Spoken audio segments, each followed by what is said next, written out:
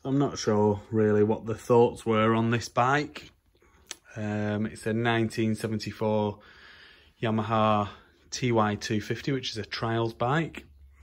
It looks like someone's been doing some work to it. I don't really understand. So when I wheeled the bike out, this exhaust was on it. Now this exhaust, I mean, you can see it's got terrible welding all over it, and I don't know whether I think this is off a YZ, which is a motocross bike, and I have a feeling, but I could be wrong, that this section here, the header section, has been cut off the original ty250 pipe, because we've got the pipe and it's been cut there.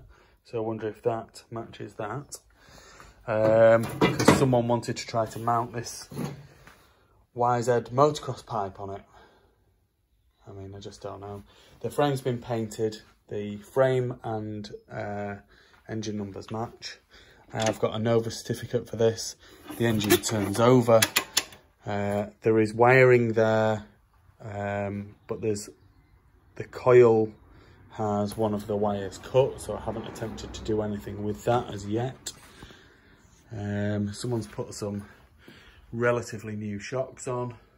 I mean, they're probably not the best things in the world, but someone's been doing some grinding on the swing arm on both sides, and there's marks. So there's a marker pen mark here. So I don't know if whoever it was trying to move the mount point for the shock or whatever. And they've got a great big piece of threaded bar as the swing arm bolt. But then I found this. Now I think this might be a wheel spindle, to be honest. But there is all kinds of parts. So there's fresh levers, there's the brake pedal, there's the clamps for the headlight on the front. There's a new petrol tap. There's this bracket here. Not exactly sure what that is. There's the brake rod.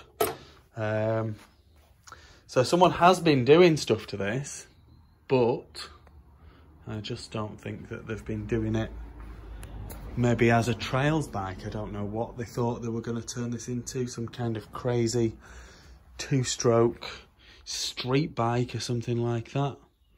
Not sure. So as I say, it turns over. Hasn't got a spark because it's not connected up. It's got extra bits with it.